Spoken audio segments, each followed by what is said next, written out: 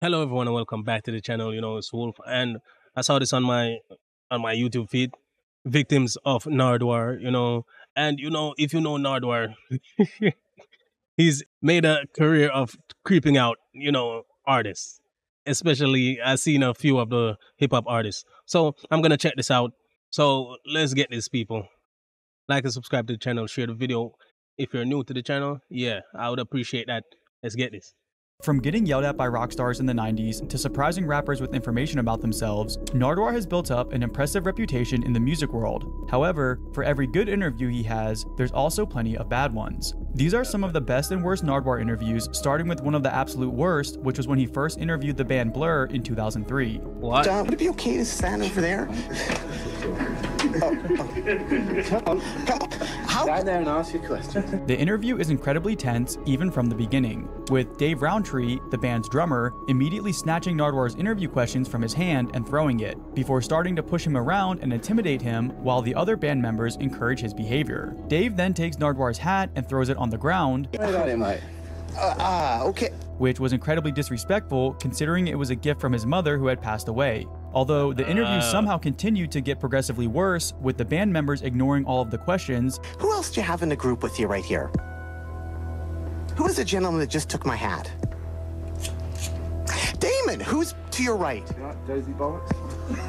You happy? No, I'm not. You don't look happy. I am not. I want my hat back, please. Oh. As Dave throws Nardwuar's glasses and continues to push him around. Okay, there we go. As Nardwuar tries to keep the interview going, Yo, what the heck, bro? What the heck? Yo. I know that Nardwuar has a career of making people uncomfortable with the questions he asks because no one should have that information, bro. The intelligence network that this guy has is, the government wants him to work for them. Okay. and attempts to win over Dave by showing him his t-shirt of their old college, Dave grabs him and twists his arm, before walking out of the room and leaving the interview altogether. Dave of Blur. Oh.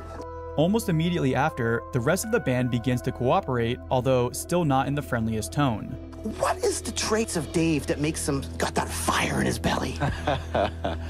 Well, he's not always like that. He's obviously bring out a certain side to him, which I have to say I find rather attractive. One comment pointed this out, saying, "This is telling. As soon as Dave leaves the room, the other guys start cooperating. Dave is a bully, and the others probably don't agree with how he treats others, but they're too afraid to stand up to him." When the interview first took place, it seemed like no one cared if some journalist got bullied by a rock band. But as time went on, their actions wouldn't go unpunished. These guys are really brave, picking on the friendliest and least intimidating person on the entire planet. After the video was released, more and more people saw the interview, and both the band and Dave Roundtree specifically got a lot of backlash for their behavior. Although Dave has since gone on to apologize, saying, "This is definitely one of the things I'm ashamed of. There's no excuse for my bullying, and the reason I did it is perhaps nearly as sordid. To be clear, Nardwuar didn't do anything to provoke me. I sent an apology to him the next day, but I didn't hear anything back from him, so I assume he didn't accept it."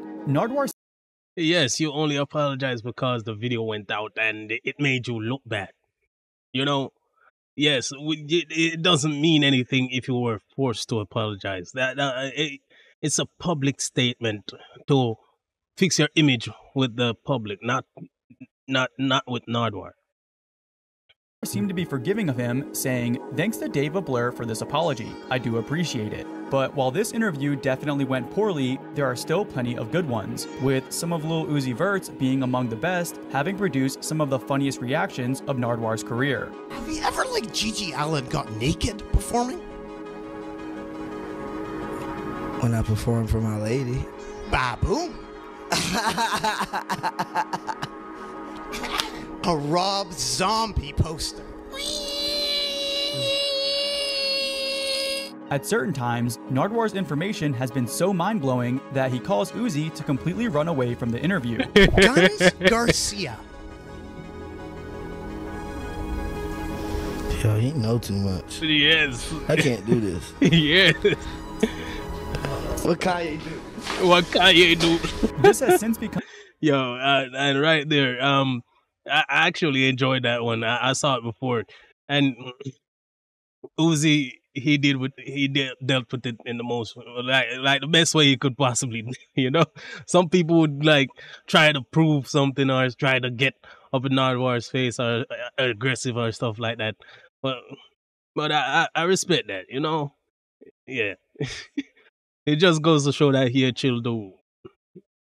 Become a tradition with their interviews, with Uzi going on to make the same exit several times. However, not only is Nardwuar able to shock Uzi with the information he digs up, but he's also presented him with several thoughtful gifts over the years, and the two seem to have built up a genuine friendship. There was even one instance when Lil Uzi was leaving a show and Nardwuar walked up to his car asking for an interview, and Uzi can be heard saying, "I always have time for you," before getting out of his car to talk to him, demonstrating the deep respect he has for Nardwuar before sharing a really wholesome moment with him in front of everyone. Where have you been? In fact, I've been to Canada. I haven't saw you in a long time. It's great to see you again. Great to see you.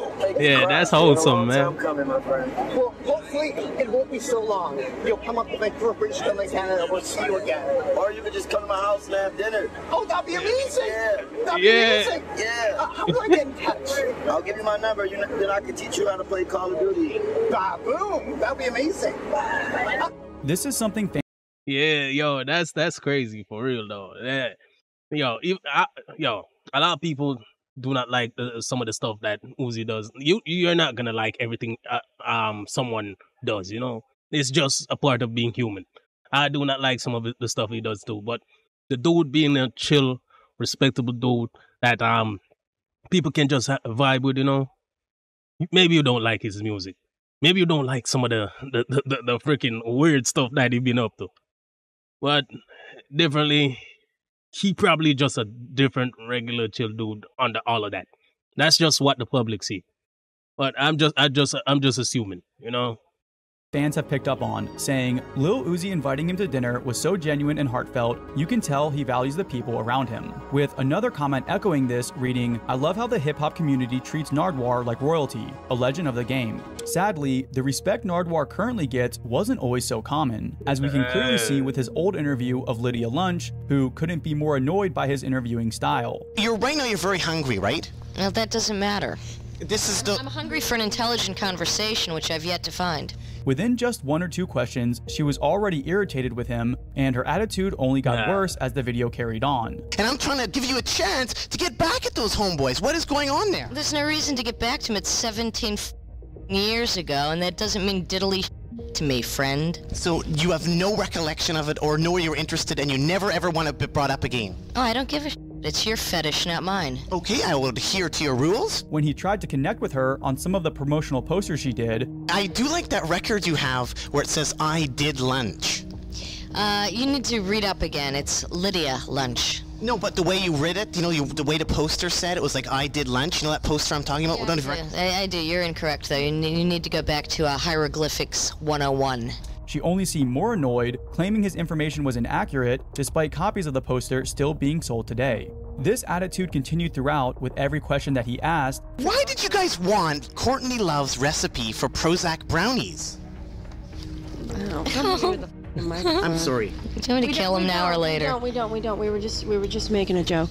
Before she eventually got up and walked away as Nardwuar followed, trying to finish out the interview. The comments weren't very forgiving of this. She was 37 at the time of this interview. You'd never be able to tell from the way she acted. It's so embarrassing to see 2 full-grown women posturing like a pair of outcast teens going through a serious rebellion phase. Bruh, I cannot believe someone told Nardwuar, of all people, to do his homework. Ironically, What? Yo, I didn't even realize. Yes, the entire time she was telling him to do his research, bro. Do you know who you're speaking to? Yo, you don't know what you're talking about, fam. You don't know what the hell you're talking about. Yo, Nardwuar, nobody does more research than Nardwuar. It's creepy sometimes. All the time. Okay. Nardwuar doing his homework is exactly what caused Denzel Curry to walk away from his interview as well, but for an entirely different reason. The interview starts out like many others, where Nardwuar surprises Denzel with the information he's dug up. This includes where he went to daycare as a kid. A pink and blue daycare?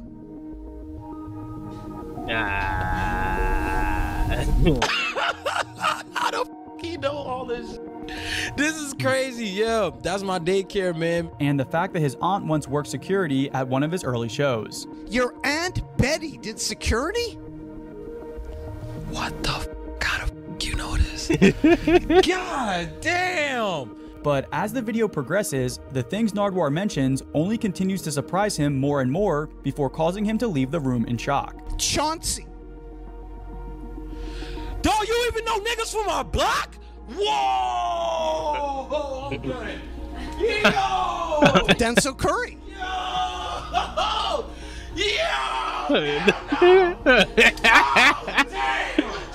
He does eventually come back and finishes the interview, even having some fun moments with Nardwuar, but it's since gone down as one of the most iconic reactions with a top comment reading, half of this video is just Denzel being surprised. However, Denzel Curry isn't the only one with these reactions. In fact, Kendrick Lamar had a somewhat similar experience during his first interview as well. Now that might make you kind of hungry. What about Louisiana chicken? That's Louisiana chicken. That's the neighborhood, yeah. Yo, I got a freaking it's been ages since I was saying I was gonna freaking react to one of his older songs. But since the dude popping now, people are gonna say, yeah, why the you know, but that song is on my phone. And the song with him, T.I. and B.O.B. and the lady in there. Back then, memories back then, you know, if you know, yeah, type of one in the comments, you know. Lamar, there's also Tams and Rite Aid too. The Rite Aid. Definitely grew up in Tams and Rite. This dude right here is really doing his research though. This is crazy. Do you know a guy called Canin? Day. You heard that? Please explain. Yeah, that's crazy. This dude said Cannon. Wow. That's crazy. Wow, that's 8th grade. This prompted a great response from fans, with people saying, Kendrick looks like he's constantly trying to figure out Nardwuar and just can't. If you ever apply for a job, you better pray Nardwuar isn't the one doing the background check. The way this guy can turn rappers into little kids is crazy. He brings out a side of artists nobody can. Instead of getting annoyed like many other artists, Kendrick actually found it amusing and tried to get Nardwuar to give him some of the items he brought as a gift. This is, can I have this? Some of them, possibly. With Nardwuar being known for having an extensive music history collection himself, he was reluctant to give them away, although he often does give artists thoughtful gifts and surprises. Sadly, the band Sonic Youth had a very different reaction during their first interview with Nardwuar. Oh, I like how the dude that's making this video is doing it. He's interlacing like interviews that were wonderful with interviews that were horrible, you know. Now let's see what this band is gonna do. Which is easily one of his worst interviews of all time. The video begins with a lot of dry and sarcastic answers from the band, with the members being generally uncooperative. Why did you start a band when did you start the band? I didn't start the band. Oh, I'm sorry. The band started me. Who named the band, first off? Jesus? In true Nardwuar fashion, he tries to continue, but things only get worse when they steal his questions and begin mocking him. Oh no, hey, we're not finished here. We're damn well finished. Don't take the card! Don't take the card! No, you can't take the card! Don't take the card! Yo, and the thing is, yo, kudos to Nardwuar for staying in character, bro. Like, the dude, some little bit of what we see on the video is probably genuinely him, but the character, he's staying in character even with the uncooperative interviewees, you know.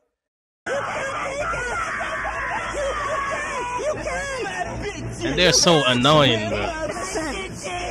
Nardwuar then offers them a vinyl that commemorates their work as a gift. And this is when the interview really starts to go bad.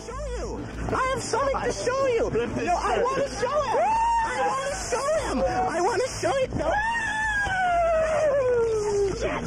Oh my God! You fucking piece of shit! You broke it! I was in prison for you! Oh my God, yo, they made Nardwuar curse, bro. I never heard the dude curse. I never heard the dude curse before. Yo, you got to be some different type of a-hole or different type of scum, different type of deplorable human being to make someone like Nardwuar curse, bro. Yo, that's crazy, bro. And the time, like the time period and the type of artist that they are, I kind of expect it because like rock band artists, there are a reason why people call them punks, Well, yeah, that was their era of being cool, Yeah, it's dated. It's just cringe and just freaking like just being bad people,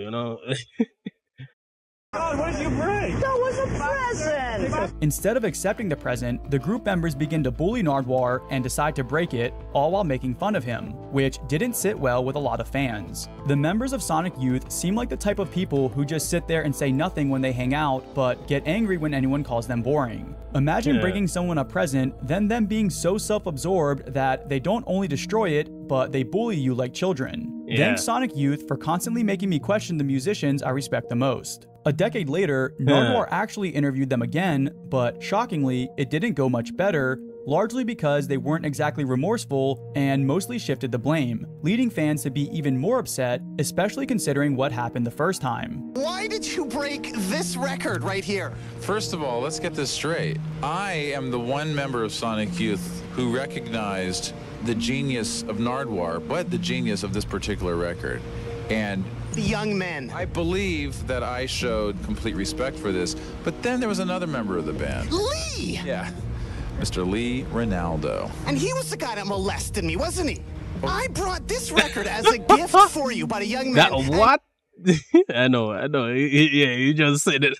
You just, yo. You broke it! Don't say you. Because what you're sort of saying is... You ganged up with him. No. All I did was I circle danced around you while you were being viciously stomped. While they were more cooperative during the second interview, they also still seemed to have a mean-spirited attitude, even pretending to break the vinyl for a second time. No, we're not. No, we're not. Oh, no. Oh, no. Oh, no. Oh, wow. This certainly didn't help their image, with people saying, if you think you're too good or too cool for Nardwuar, it's always in fact the opposite. No matter how much I would love the band/artist prior to the Nard interview, if they disrespect the Nard, it automatically leaves me hating the artist for it. Nothing he does deserves that kind of reaction, period. He's a very genuine and sweet guy. Something very important about Nardwuar that certain artists fail to realize can be summed up in a single comment. How you treat Nardwuar determines how I look at you as a person, and most music fans agree with this. Yep, and that's true, bro. Nardwuar might be weird, but yo, he's a genuine dude, and people treating him badly reflects more of their character than how it reflects on Nardwuar. But yeah, guys, that's it. It was interesting. Victims of Nardwuar made it seem like most of the people were gonna have like bad backlash because of how the interviews went with Nardwuar previously. Some of them did, and rightfully so. They were horrible people. But yeah, most of them are good, enjoyable, and wholesome people that respect. The respect was there. And yo, if you enjoyed the video, I'll see you in the next one. It's Wolf. Subscribe to the channel, man. I very much appreciate it. Peace out. Itekimasu. Let's get this. Let's get it. It's Wolf. Later, people.